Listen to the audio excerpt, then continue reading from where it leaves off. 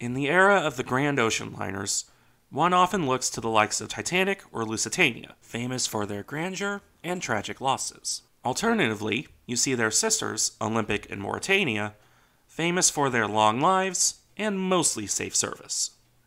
Or perhaps you look at the later ships, Queen Mary or United States, larger and grander than even Titanic. All of these ships, however, had one thing in common: that in this era of seagoing palaces, the various navies of the world were quite happy taking them into auxiliary service. It's probably hard to imagine a Carnival cruise liner getting yoinked by the USN and fitted with 5-inch cannon. But Olympic being taken into service and fit with 4.7-inch guns was almost to be expected. It's an odd role to modernize, certainly, but it was valuable use of the hulls, be they as troop transports or hospital ships. But then you also had the auxiliary cruisers. These were smaller, generally, though not always older liners, fitted with heavier gun armaments to hunt merchant shipping, or in the case of the British, to provide cover for convoys. No one would consider these warships. Armed merchant ships, be they liners or freighters, are still merchant ships.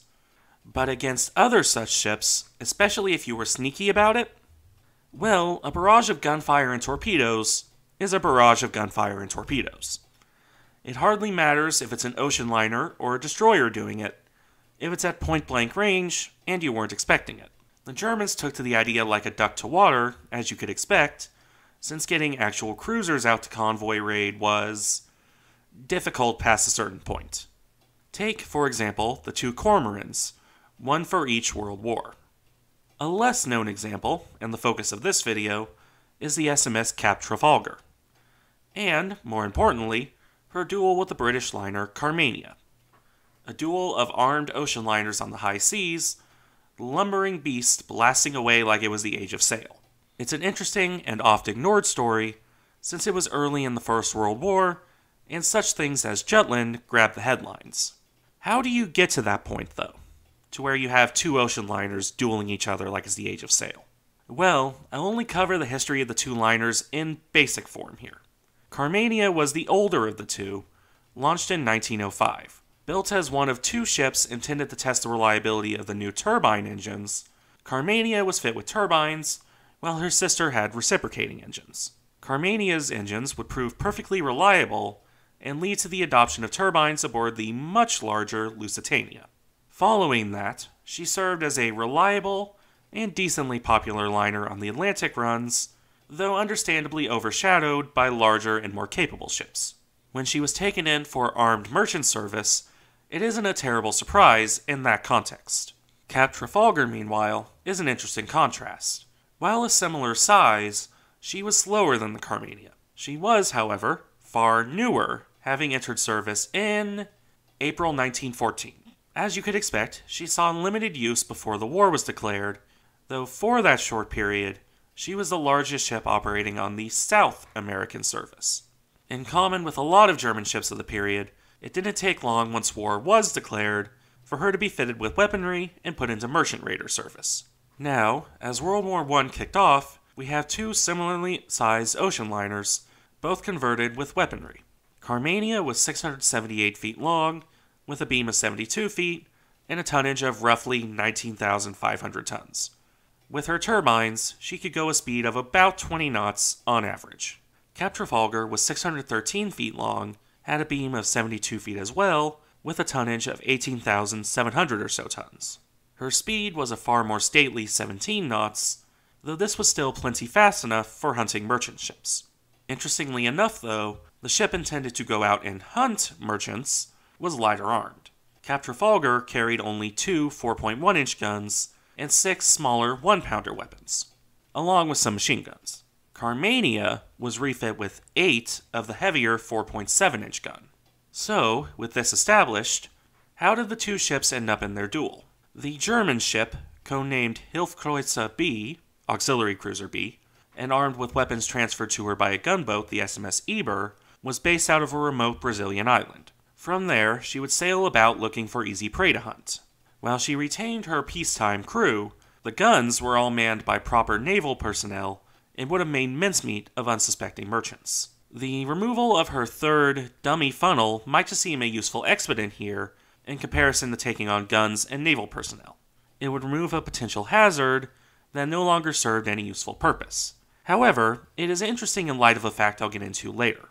During all of this, Carmania was rearmed with her heavier weaponry and sent to flush out German colliers and raiders.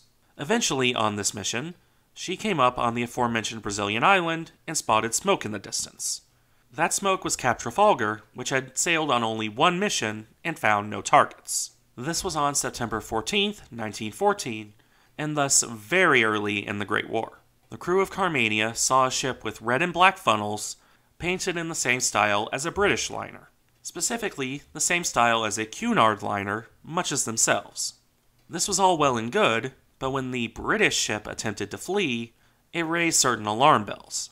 No British ship would have a reason to flee from a friendly vessel, in theory. And if it were a case of a British ship concerned she was being hunted by a German raider, well, closing the distance would clear away that misconception. This is where things get funny in a way. The black and red funnels were because Cap Trafalgar was painted up to look like RMS Carmania. She was doing a classic German strategy of disguising herself as another vessel to get close before attacking. The same thing that Cormoran pulled against Sydney decades later. Unlike in that case, though, she was hauled up by the very ship she was trying to disguise herself as. While I'm sure this led to some pointed stares aboard Carmania, this ocean-going example of the pointing Spider-Man meme did little to help Cap Trafalgar. She could paint herself up as the British ship all she wanted, but she was a fundamentally slower vessel and could not hope to outrun Carmania. As such, while both ships would sail a reasonable distance from the island for space to maneuver, there was no chance the German ship could escape. They would have to fight it out and hope to win if they wanted to survive.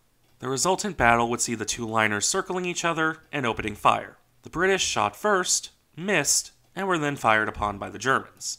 Thus would first blood go to Cap Trafalgar. Indeed, throughout the battle, the Germans would land many hits upon the British. This in spite of only one of her main guns being able to bear, and being forced to rely upon her 1-pounder guns and machine guns for a large portion of the fight. However, the Germans would direct most of their fire at the superstructure of Carmania, trying for disabling hits. This would riddle Carmania's upper works, eventually disabling one of her guns, and setting such a raging fire, thanks to shooting out her water main, that the British ship's bridge was engulfed in flames.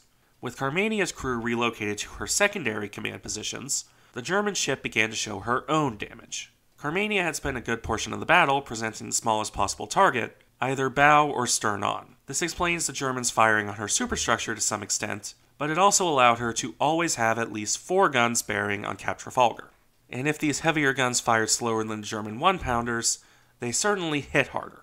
It should be little surprise then that as the ships closed the range and their crews did their best to act like they were on a sailing ship of yesteryear, Cap Trafalgar began to take the worst of the hits. Men carried shells from magazines to guns and blasted away at each other, the German ship beginning to veer away as Carmania burned. Cap Trafalgar took on a list to port before rapidly sinking. 279 of her crew would be rescued, while Carmania drifted along nearby, aflame and heavily damaged in her own right. This was bad enough, but it could have been far worse. Both ships had been sending wireless messages for the duration of the battle. As a result, the nearby German liner turned raider, Kronprinz Wilhelm, showed up. She could have very easily finished off Carmania, barely combat capable at that point. Luckily for the British, the German captain thought it had to be a trap because other ships in the area would know of Carmania's own calls for help. With Cap Trafalgar already beneath the waves, and British ships almost certainly steaming to the area, the German raider sailed away without finishing Carmania off. For her part, Carmania sailed to the south, searching for a British cruiser to provide aid. On the 15th, she would be rescued by HMS Cornwall, which was fortunate because without that, she probably would have sunk in short order. As it turned out, she would not sink. In fact, Carmania would eventually return to service as a liner, lasting in this role all the way to the dawn of the 1930s. She would have a long and fruitful career in spite of her heavy damage. Cap Trafalgar, showing the dangers of an ocean liner playing cruiser, lasted less than a year. Thank you for watching. Remember to like, comment, and subscribe if you enjoyed the content, and I'll see you in the next one.